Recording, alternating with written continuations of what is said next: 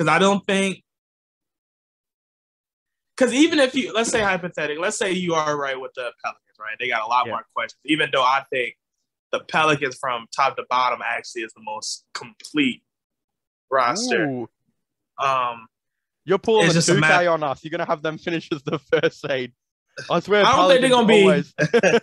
I don't think they're going to be first, but I really – because, I mean, side note, like when you look at the Pelicans, like it was like they were so deep.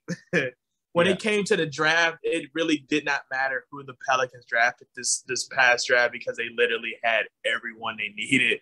Like you had Zion, you had Ingram, you had Valanciunas, you had CJ McCollum, you had Herbert Jones, you had Devontae Graham. Like you had Jackson Hayes that you really didn't give as much tick, but he was, whenever you put him on the floor, he was a very nice, exciting player. You know, like you had from top to bottom, you really had players that complemented everyone on the team and for long term to a extent, which is where I don't necessarily believe Minnesota has that type of depth yet. But I do think they have high upside. The only problem is I want to see it first. Yeah. And I'm just not sold because I feel like, I do think they're going to be competitive. Defensively, this might be one of their best defensive teams we've seen in a very long time. Yeah. But at the same time, I fear what they're going to be long term because I actually how I feel like, you know how you said Golden State is going to be like, you know, an okay season team and in the playoff they're going to explode. I actually think it's going to be the opposite for Minnesota. Yeah. I think they're going to be a really good season team, a top 5 season team, and then when the playoff comes, they're going to fizzle out. I think about maybe second round is where you're going to really start saying, I think Minnesota either need another year of development or they need another 2 or 3 role players to really get them over. But I agree with that. I honestly as well think the playoffs could be where they struggle too. But like the Pelicans, they made every single Washington Wizard fan cry because they took Dyson Daniels, bro. That was not expected. They just took Dyson Daniels, a dude that's 6'7", can guard 1-3, can ball handle and play make, and has shown that his shooting is improving drastically as well.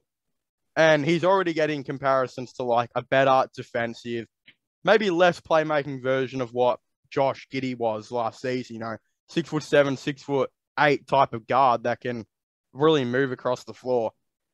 And who did Washington end up with? Johnny Davis. I feel bad. Mm-hmm. That guy has a porn star name. I'm going to be completely honest. Johnny Davis is a porn star name. And I don't know about that pick. Now Bradley Beal is going to play the 1 next season. And that has trouble written all over it for the Washington Wizards. I bet you 10 right now before the season starts. If Bradley Beal runs the point guard, I promise you they're not making it in the playoffs at all. They're not making a play-in. They're not making it at all. That's not going to work. Wow.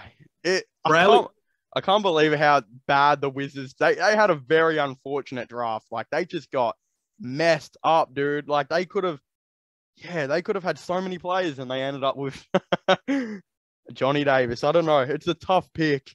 Very tough pick. Pelicans fans are just sitting there smiling at their keyboards or at their computer screen right now because Dyson Daniels will be a beast for them. Does he start, though? Does Dyson Daniels start? No. Yeah, because I think they'll run McCollum at the 1 and they'll run Herbert Jones at the 2, right? Yeah.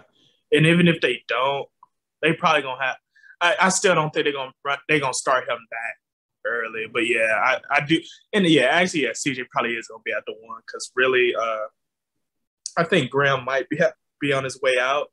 Yeah. That's probably the only position it's not locked in yet, but that point guard position. But, yeah, I think, CJ McCollum, Herbert Jones for that defense and, you know, stretch.